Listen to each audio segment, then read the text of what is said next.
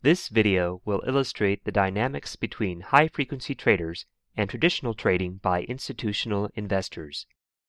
It will focus on a hypothetical and simplified example of latency arbitrage, where a high-frequency trader executes orders on a security while taking advantage of knowledge of pending orders from others due to differentiated latencies throughout the national market system.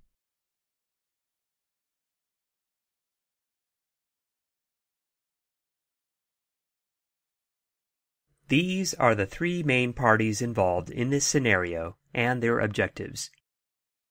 Wendy is an institutional investor with an interest in a particular stock.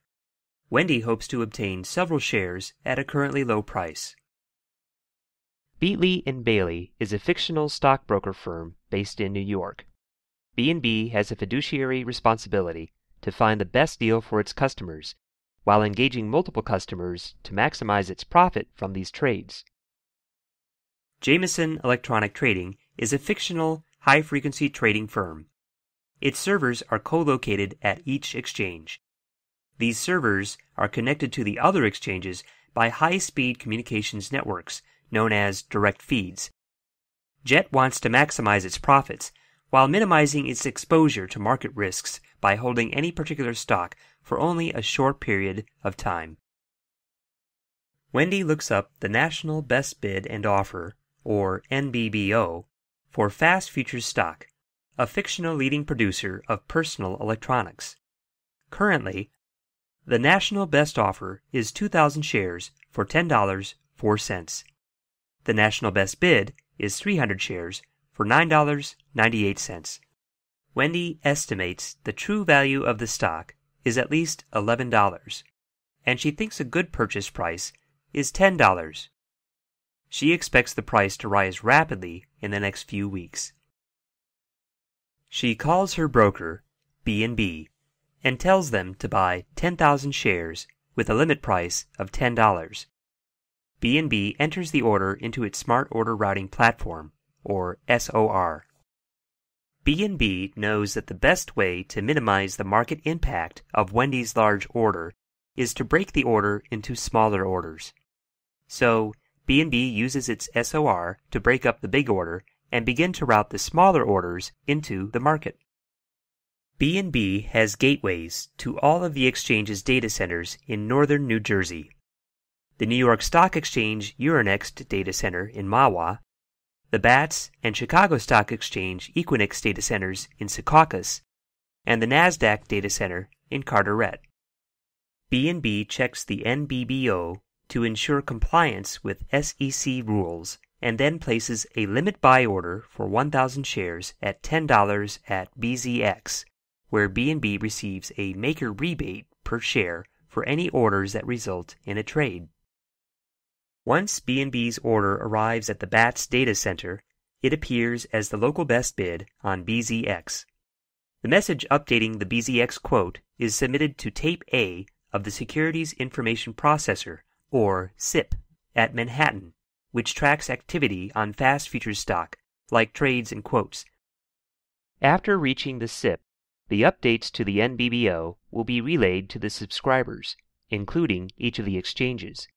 However, until that happens, each of the exchanges still have the older NBBO information. Meanwhile, Jet's HFT algorithms notice the slightly larger bid of $10 at BZX and suspects that an institutional investor, through its broker, is trying to execute a large purchase, known as a block trade. They begin to monitor the direct feeds from the exchanges. The latency on the direct feeds is an order of magnitude smaller than the NBBO feed from the SIP, which allows Jet to monitor order flow into the exchanges before they appear on the SIP. This difference in latencies allows Jet's HFT algorithms to locate an arriving offer that is cheaper than Wendy's bid of $10 and quickly complete the buy trade before the NBBO updates with Wendy's bid. Suspecting that Wendy wants a lot more shares at that price, Jet continues to use its direct feeds to the other exchanges in order to beat Wendy to all natural counterparties to her order. This results in Wendy purchasing only shares that Jet bought first and resold to her. Each time that Jet can beat B&B to offers below the limit price of Wendy's bid, the result is lost savings to Wendy. By the time that Wendy's bid appears on the NBBO and travels back to each exchange, Jet has finished selling all of its fast-forward stock to Wendy. Here we have depicted only the first of many trades that B&B must execute to fulfill Wendy's complete order. But it is this first trade that alerts Jet that an institutional investor might be trying to complete a block trade. So, in our simple example, Jet uses this approach against every B&B order. This eventually leads to the final execution for Wendy's order as follows. Wendy has paid exactly her limit of $10 for all 10,000 shares of fast futures. B&B was paid a maker rebate for Wendy's 10,000 shares of volume. Jet made the difference between every share they bought at less than $10 and resold to Wendy for exactly $10, minus the taker fees they paid to the exchanges. This example used a single HFT submitting orders, with a single SOR responding in turn. In reality, there are many HFT firms like Jet with similar algorithms, hundreds of brokers like B&B, and thousands of institutional investors like Wendy in the national market system. Their activity results in the need to transmit hundreds of thousands of orders and messages across the national market system every second.